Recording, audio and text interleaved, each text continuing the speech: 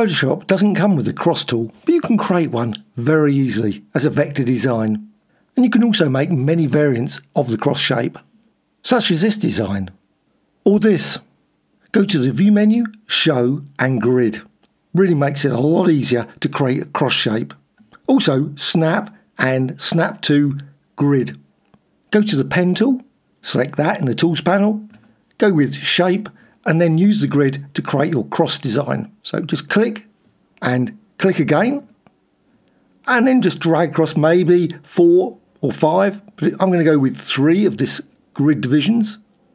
Click there, click again, and now make obviously the cross, generally it's longer at the bottom, so just go there, just click down the bottom, and again click there, go back to the middle, or close to the middle, and again make certain it's even, so you go for 3. If you've gone for 2, obviously go for 2.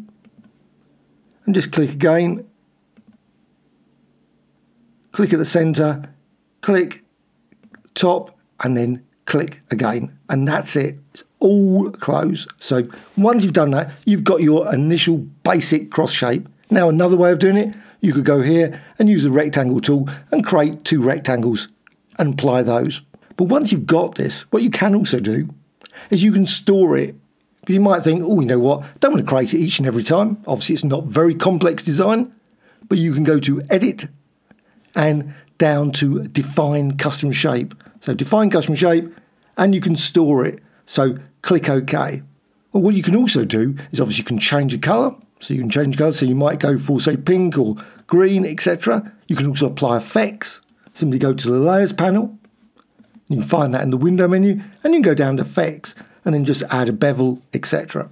But what you can also do is you can add additional paths to this.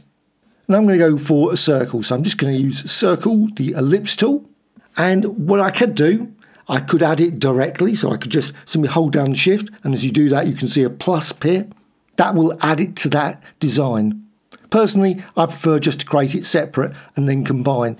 Click the document and drag. And release. Now once you've done that, you can then drag this over here and just position it. You can see as you do that, you'll get these lines that indicate that you've got it right exactly where you want it, along there, along that central line, along that central line, and so on. Now you don't have to, of course you could put it above, you could add it here or here, perfectly reasonable as well. You could add anything to this. So again, you've got here, you've got 2. Well, you can drag over both those, or simply select them in the Layers panel. And now you can see you've got this design. You can go to Layer and Combine Shapes and Unite Shapes. And it's all combined. And you can see now it's one single shape. Exactly the same as before. You can go to Edit and down to Define Custom Shape. And you can store it away. But also what you can do, you can go here. Just select the Direct Selection tool. With that selected, just drag over all of it and go up here. Click and merge shape components. At that point, you won't be able to manipulate that circle or the cross as a path. But I'm just going to go for merge shape components, so you can't move it anymore. It's fixed. But what you can do is you can now manipulate these points using Direct Selection tool. So Direct Selection tool, so deselect it all. And then maybe select, just drag over, just simply just drag, and that point selected. Well, you can manipulate that. But also what you can do is you can actually select more than one. So let's just select another one. Hold down the Shift key. So Shift key on the keyboard. So now 2 are selected. And I'm going to select this one. And again, still Shift held down all the way around. So each and every one. And you can see now I've got all those selected.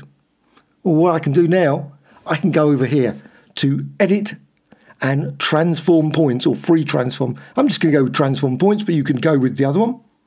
And you could go for Scale. So Scale. And at this point, you can resize it here. So just drag up there. You can do that, of course.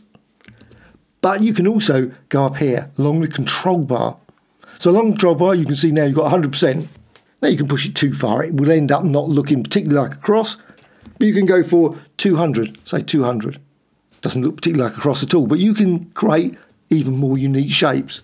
Maybe 200 is a bit extreme, maybe just reduce it down. So instead, go for 40. So that's a bit more cross-like shape. And of course, once you're happy with that, you can press return. So, or click there. Also, what you can do, I'm just going to undo that. I've still got them selected. You can also rotate them. So edit and transform points and rotate this time. So that, now you can just rotate here. So you drag that around. So you can create some very interesting like twirl designs very quickly. But you can also just do it here. So just go for, say, 45. Just enter the value. Maybe a bit extreme, maybe 10. And you can create slightly altered design that way. And again, at any point, once you press return, you can think, oh, I want to save it. So edit and down to define custom shape. And you can see now you've got that shape saved as well. You stored it away for future use. Now, if you want to, you can now select, say, the outer ones. So let's just undo. So I can drag over those, again with the, make certain it's the direct selection tool. Select those, hold down the shift again, drag over those ones, drag over those, and drag over those. So all of those points have been selected. And then, exact same as before, edit and transform points. Now you could use again, just try it and you can see the result of that. So that does obviously a rotation. You can also go for scale, and this time enter, again, maybe 200, and then press return. All kinds of shapes can be created. And again, at each point, you can always go down here, define custom shape, and store it away. But you can, of course, manipulate them individually. So if you want to, just simply select that one and then distort it and just drag it in to the center. Maybe go like that. But it's up to you. You can create all kinds of far more organic looking shapes. But also what you can do is you can go here, add anchor point tool. So you can always, if you want to, add additional points. And you can then do exactly the same transformations to manipulate it in even more kinds of ways. You will create more curved designs using that approach. If you want to, you can also turn this into a selection. Simply go over here with the path selected, go here, and you've got a little, and just click. And you've got a selection. With that selection, you can then fill it with something else. Fill it with images, fill it with gradients. So just go to the gradient and apply a gradient. You can also apply filters.